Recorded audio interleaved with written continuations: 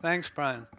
I'm at the National Institute on Aging, and as many of you know, as people are getting older and there have been advances in cancer research, cardiovascular disease research, many people who would have died in their 50s and 60s from those diseases are living into the danger zone for Alzheimer's and Parkinson's diseases. It's projected that by 2050, the number of people with Alzheimer's disease will triple from what it is today. It's 5 million today. It'll be 15 million by 2050. In my lab, we used a number of different animal models that are relevant to age-related neurodegenerative disorders. We have mice that accumulate amyloid in their brain as they get older and they have learning and memory problems. We have mice that have damage to dopamine-producing neurons that control body movements. That's a model of Parkinson's disease. And we also have models of stroke, which is, again, another major problem and cause of death. Well, it's been known for a long time that one way to extend the lifespan of laboratory animals is simply to reduce their energy intake. And in rats and mice, one can increase their lifespan by 30 or 40%. We started looking at the effects of energy restriction on the brain in the context of age-related neurodegenerative disorders and found that we could slow down the, for example, abnormal accumulation of amyloid or the degeneration of dopamine neurons in the Alzheimer's and Parkinson's model by reducing energy intake. Now, there's a number of ways you can reduce energy intake. You can simply eat less at each meal, or you can do what we call intermittent fasting. So reduce the frequency of the meals. And what I'm going to tell you today is that fasting does good things for the brain. In the animals, we have insight into a lot of the neurochemical changes that are occurring in the brain that we think explain why fasting is good for the brain. But I'm going to start out and talk a little bit about anecdotal evidence that fasting is good for the brain and also evolutionary perspective on why fasting might be good for the brain. Okay, so everybody knows that certain religions, people will fast periodically. Down through history, many famous famous people with good brains have fasted regularly. Up in the top here is a quote from Plato. He fasts for greater physical and mental efficiency. There's some quotes there, including one from about 6,000 years ago from an Egyptian pyramid inscription that says, humans live on a quarter of what they eat. On the other 3 quarters live their doctor. And in this country, as you know, being overweight is a big problem. It's not only a risk factor for cardiovascular disease and diabetes, certain cancers, but emerging evidence suggests that it's also a risk factor for age-related cognitive impairment and possibly Alzheimer's disease. In the lower right there is a reference to a book written over 100 years ago by Upton Sinclair. Many of you may know Upton Sinclair as the author of The Jungle, a book on the meatpacking industry. But he also wrote and published a book that you can find the full text online. It's called The Fasting Cure, and in that book he interviews 250 people who had some ailment and went on a fast for various lengths of time, and except in a handful of cases, their health condition improved. Okay, before I focus on the brain, which will be the main part of my talk, I just want to point out that there's evidence, not just from animals, but from humans, that fasting is good for the body. It will reduce inflammation. It will reduce oxidative stress in organ systems throughout the body. And one thing that happens when you fast that does not happen when you eat 3 meals a day is that your energy metabolism shifts so that you start burning fats. Every time you eat a meal, the energy goes into your liver and it's stored in the form of glycogen. Whoops, I'm sorry, I made a mistake. If you can get the slide back. It's stored in the form of glycogen, and that's always tapped into first. And it takes about 10 to 12 hours before you deplete the glycogen stores in your liver. Okay? So if you eat 3 meals a day, you never deplete the glycogen stores in your liver, although if you exercise, you can. But once you deplete the glycogen stores in your liver, then you start burning fats, and you produce what are called ketone bodies. Now, it turns out ketone bodies are very good for your brain, and I'll talk about that in a minute. Now, we've done a lot of work on animals in the 90s and between 15 and 20 years ago, showing that intermittent fasting was good for the brain. Then we started collaborating with some investigators, did some human studies looking at effects on the body, some that were shown in the last slide.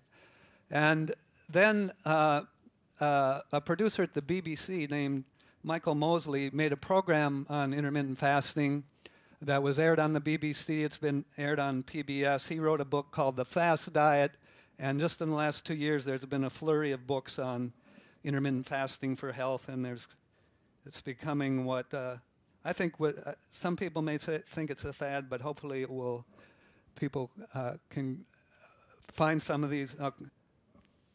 So what do I mean by intermittent fasting or intermittent energy restriction? There's a lot of variations that are being used on this.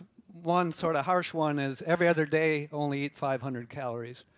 In our human studies, we've been doing what's called the 5-2 diet, where 2 days a week you only eat 500 calories. The other 5 days you eat normally, eat healthy if you can. This book called the 8-hour diet, there's evidence that if you restrict the time window that you eat each day to 8 hours or less, it will have health benefits. Again, that's long enough to shift the energy metabolism. Okay, why does fasting bolster brain power? During development of your brain, but also in the adult, neurons are generated from stem cells. They grow out their axons and dendrites. They form connections with each other, synapses, and communicate with each other. During aging, many people, their brain ages successfully. They stay cognitively intact, whereas unfortunately others develop diseases. We think the main take-home message of this talk is that fasting is a challenge to your brain. And your brain responds to that challenge of not having food by activating adaptive stress response pathways that help your brain cope with stress and resist disease. Does this make sense in evolutionary terms? When anything we talk about in biology, we have to always ask the question, why is it that way? Why, when we take animals and put them on an intermittent fasting diet, are their neurons protected in models of Alzheimer's and Parkinson's disease? Why do they perform better when we test their learning and memory in mazes? Well, if you're hungry and haven't found food, you better figure out how to find food. You don't want your brain to shut down if you're hungry. And in fact, that's what we find in the animals. Nerve cell circuits are more active. Some of the changes in the brain that occur with intermittent fasting also occur with vigorous exercise. Now, most people, and Jeff this morning gave a nice talk on showing the benefits of exercise on him. I think he probably found it benefited your brain too. Okay, and so we're finding when we start looking at what are the neurochemical changes in the brain with intermittent fasting, they're very similar to exercise. Now on this slide, in the upper left picture, the third boy on the right running, that's my son, he's in the audience. You can tell by the face of these three kids, they're in a cross-country race. That's a challenge, right? And they're probably saying to themselves during the race, I used to run races, still occasionally do, why am I doing this? However, when they get done with the race, they feel great. And they feel relaxed during the cross-country season. My wife and I, it's very obvious, our son's mood was better. On the right, my daughter's in the white. Her mood was better during the cross-country season. Why is that? Exercise and intermittent fasting both increase the production of proteins in the brain that are called neurotrophic factors. We discovered this many years ago, back when I was a postdoc in Colorado in the 1980s. We found that these neurotrophic factors such as FGF and one called BDNF, brain-derived neurotrophic factor, promote the growth of neurons, promote the connection of neurons and strengthening of synapses. Lower right. Okay, so here's the idea. Challenges to your brain, whether it's intermittent fasting, vigorous exercise, or what we're doing now, hopefully, if you haven't fallen asleep, is cognitive challenges. When this happens, neural circuits are activated, levels of neurotrophic factors such as BDNF increase. That promotes the growth of the neurons, the formation and strengthening of synapses. Also shown in the lower left, it turns out both exercise, intermittent fasting, and using your neurons, using your brain, can increase the production of new nerve cells from stem cells, at least in one region of your brain called the hippocampus, which is shown here.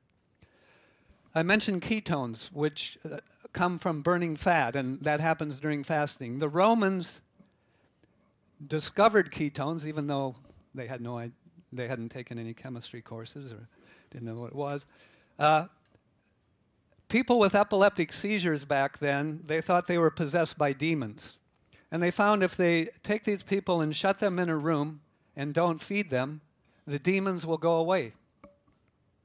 What's happening is ketones go up, and it's well known that ketones suppress seizures, and in fact, ketogenic diets are used to treat, even today, patients with severe epilepsy. We're doing my work in my lab trying to understand why ketones are good for neurons. One reason is they provide an alternative fuel for the neurons that boost the energy levels in the neurons. Recently, we discovered that fasting, by increasing BDNF levels in the brain, this neurotrophic factor, can increase the number of mitochondria in your nerve cells. And I'm not going to go into the details of this slide, but the mechanism is very similar to the mechanism whereby exercising your muscles increases the number of mitochondria in your muscles. The fasting is a mild energetic stress, and the neurons respond adaptively by increasing mitochondria, which helps them produce more energy. And in this paper cited down here in Nature Communications, we recently showed that by increasing the number of mitochondria in neurons, it can increase the ability of the neurons to form and maintain synapses and thereby increase learning and memory ability. In addition to the increasing neurotrophic factors and increasing the energy, neuronal bioenergetics, if you will, we have found that intermittent fasting will enhance the ability of your nerve cells to repair DNA. So right now, and also probably exercise and also intellectual challenges. And again, what's happening in this case, when you're using your neurons, exercising your neurons, it causes a mild oxidative stress. And at the same time that there's increased oxidative stress, the cells are enhancing their ability to repair oxidative damage to DNA. Why is it that the normal diet is 3 meals a day plus snacks? It isn't that it's the healthiest eating pattern. Now that's my opinion, but I think there's a lot of evidence to support that. There are a lot of pressures to have that eating pattern. There's a lot of money involved.